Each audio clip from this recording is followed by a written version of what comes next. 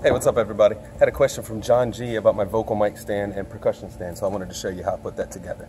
So I'm actually pretty proud of how this came together. It's a regular mic stand going into a regular 7/8 cymbal stand tripod. The only hard part was getting the bottom off of the mic stand, but once that came off, it just fit perfectly. So this would be any Pearl, Tama, Gibraltar type cymbal tripod. DWs are a little bigger, so it doesn't fit on that.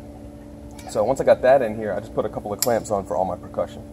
So tambourine goes on first.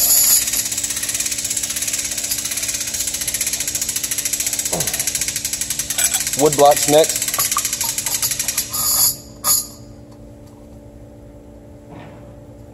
And the cowbell. And it's all pretty tight.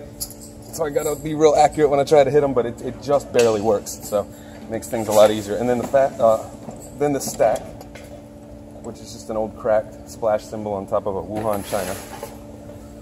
And the last thing is the side snare. So it's not the sturdiest setup in the world. It's a little wobbly, but having all this stuff on there kind of makes it a little more stable. And then as for the microphone itself,